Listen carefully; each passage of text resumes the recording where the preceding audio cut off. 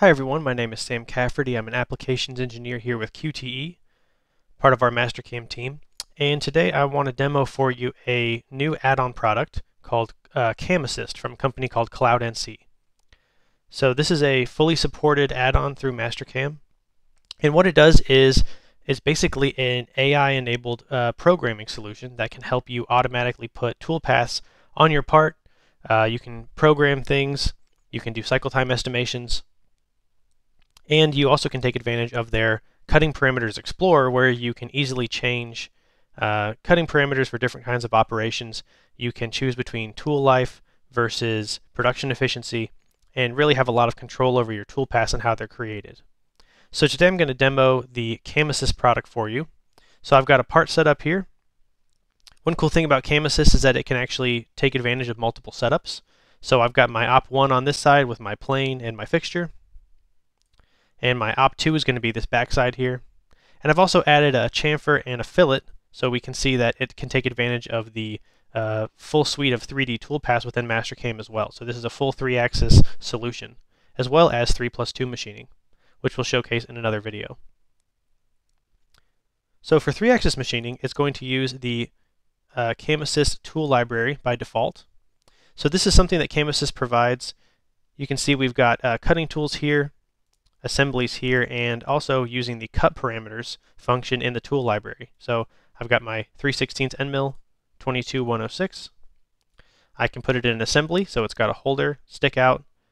I can check this for collisions or depth of cut. And then I've got several different cut parameters described here for that tool. So 22-106 can do flat finishing, helical boring, and wall finishing. And each of those is going to have an associated surface speed and feed rate. So now let's look at how the software actually works. So I'm going to go to my CloudNC tab here. Each of these parts has got stock set up. It's got the solid selected as our master model, and we have work holding enabled as well. So Cam Assist can respect work holding. It's not going to ding your jaws or your fixtures if you have those in Mastercam as avoidance geometry. So I've got my two machine groups set up here. I'm going to click on the CloudNC Cam Assist and choose the Cam Assist here. You can see I've got my two setups. So my setup is op1, and then for my second plane I'm going to use op2. I'm using that Cam Assist Inch tool database, but you can choose from any of the tool databases that are on your computer by using the file button here. I'm going to tell it what kind of material I'm using so it knows what feeds and speeds to choose. We'll use aluminum for this case. And I have some control over my machine. So in this case I'm going to set that I don't want to go anything over 10,000 RPM. I'm using 3-axis mode. This is the maximum feed that I want to describe. And then I can choose how good my work holding is. So maybe for op2 I'm going to keep it using 5/8 as the largest tool, but for op1 I'm going to use a 1/2 inch rougher just because of the amount that I have clamped down here. Then we'll go over to our tool usage here, and this is where we can take advantage of the CloudNC cutting parameters. So for aluminum, we have all these parameters filled in the tool database as we saw. And if you want to use those, you can select this. The best option is here. Use feeds and speeds from the selected tool library if they're available. Otherwise, Cam Assist will generate them. So this way, if you change your material to something that does not have the Cam Assist feeds and speeds, like stainless or titanium, it's going to use their cutting parameters from the cloud. And these are verified cutting parameters from a lot of data that they've gathered over the years. And it's going to give you a great starting point on your feeds and speeds for your tools. And finally, under the Advanced tab here, we can choose the different types of toolpaths that we want. I'm just going to leave all of these on. We can change the stock to leave for finishing. So 10 thousandths is a little bit small. Let's maybe put that at 25 thousandths. And then we can choose how we want to do our finishing and that kind of thing. So I'm going to leave it on area mill, waterline, and chamfer for deburring. We can change all these later because we can edit the toolpaths. And from there, I'm just going to click the green check, and it's going to begin running Cam Assist. So it's going to collect the part data, the models, and the fixturing. It's going to send those up to the cloud, crunch it on their computers, and then create the toolpaths required to run in Mastercam. and you'll see those pop up shortly.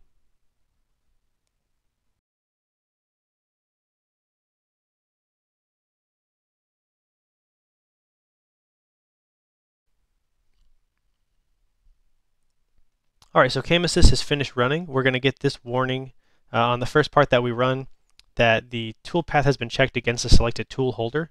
So this is just letting you know that this has been collision checked against the holder, since we do have a full holder mockup in our tool library. So I'm just going to click the Do Not Show Again on the warning and hit the green check to finish.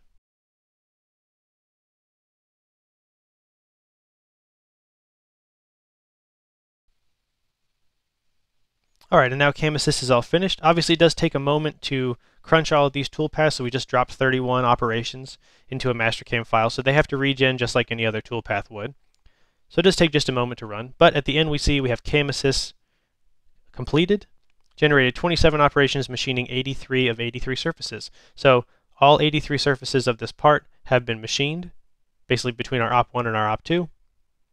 And then the 27 operations is the operations here. Obviously stock models do not count towards that. That's why there's 31 in the toolpath tree and 27 actual operations.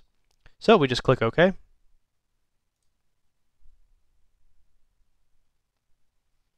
Let our final dynamic toolpath down there finish. And so what CamAssist recommends is that this is basically what they call an 80% solution. So is it going to be the best toolpath every single time? Not necessarily, but we have a lot of easy ways to edit things in Mastercam, and that's what's nice about kind of combining their technology with the existing technology that's already in Mastercam. So for our Op1 here, if I just put my insert arrow here, we'll go look at it real quick in Simco Verify. So check my setup. We're going to use our Haas VF2, automatically set up our work holding. So let's just start Verify. So here's our part that we programmed using CamAssist. I'm just going to jump to the end of the program, and you can see that we have a fully machined part. Turn off our workpiece and see the difference here. So it's machined, it's chamfered, we've done the 3D surfacing here. And anytime you see, a little gouge or something like that, that just means that we need to tweak the toolpath parameters just a little bit. So for example, it tends to use waterline.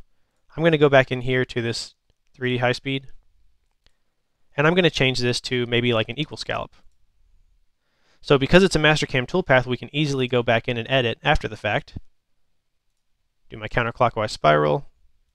We'll go top to bottom instead, and I'm just going to set this at a rather large scallop height just so it's easy to see what the toolpath is doing. We'll click OK. And it's going to regen just like any other Mastercam file.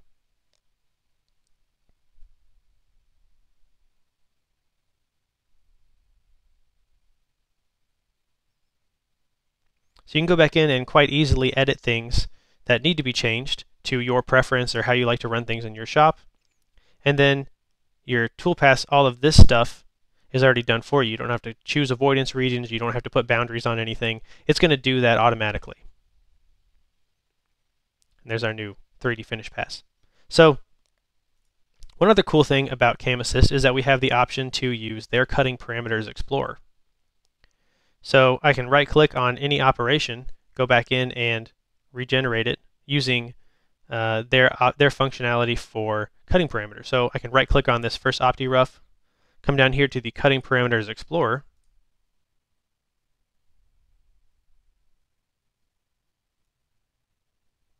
and I can see that it's going to run at 10,000 RPM, 134 inches a minute. This is my step over and my step down, and it tells me what kind of tool I'm using. So in this case, it's a 1/2-inch roughing tool with a 10,000th corner radius. Let's say that I want to stick with a more typical OptiRough kind of style step over, dynamic step over, at about 30% of my tool diameter.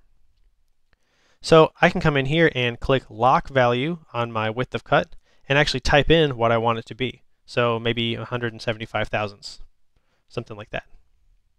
Let's say that I also want to do my depth of cut at no more than 1.5 times my tool diameter. You can see as I'm changing these values, it's also changing my step over, step down. It's going to change my feed per tooth. It's going to change the feed to match. And I have all these options of what I want to change. tool deflection. I can change my work holding security, how much material, how much torque. There's a lot of control here. And when I click Save Operation, these values are going to be automatically put into that operation. I can regenerate it here. Once it's done regenerating, click on my parameters, and I can see if I go to my cut parameters that the numbers that I put in, the 175,000 step over, the 750,000 step down, these have been ported into the toolpath, and then it regenerates based on those options. So you have a lot of control of what the tool is actually doing inside of Cutting Parameters Explorer, even after it's been programmed using CAM Assist. So now I'll regenerate the rest of my operations here so we can look at the Op2 side.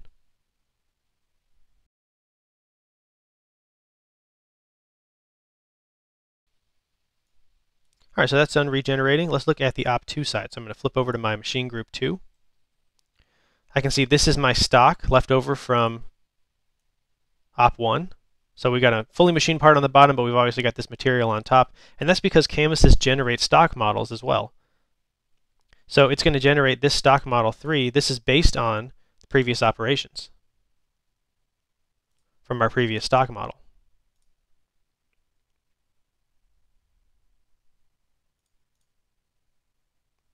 Then we do our OptiRef passes here, some rest passes on that, and obviously finish it out as well.